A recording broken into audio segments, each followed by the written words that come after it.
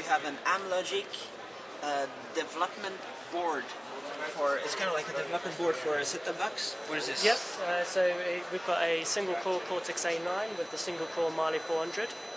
And in this instance we're showing a set-top box user interface. So it's called NDS Snowflake, and we can see it on the screen here. So it's quite impressive because it's not only doing hardware 1080p MPEG-4 decoding in the background, it's also doing 21 simultaneous software decoding of various different channels and so on. So 21 software decoding, what does that mean? This is doing... So these files, we've currently got them stored on the SD card, but in reality you'd have them streaming from the internet or your set-top box. And yeah, they're just doing software decoding of the video, and we've got 21 different ones here in the tile. So does that mean there's 22 videos playing at the same time? Yes. One in full HD in the background? Yeah, using hardware accelerated video decoding, and the other 21 are software decoding.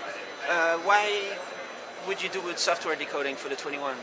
Well, you want to keep the hardware decoder for the large 1080p and MPEG-4 high quality. So we've got here, if we select a video, pick one, you can see it transform from the software content into the hardware content here. Nice. It doesn't even skip or anything, it's just smooth.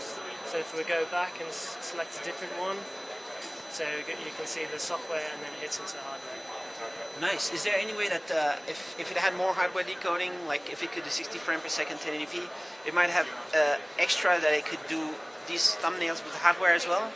Well, the idea here is that the thumbnails are so small and so numerous that you don't really necessarily need that sort of quality just for thumbnails.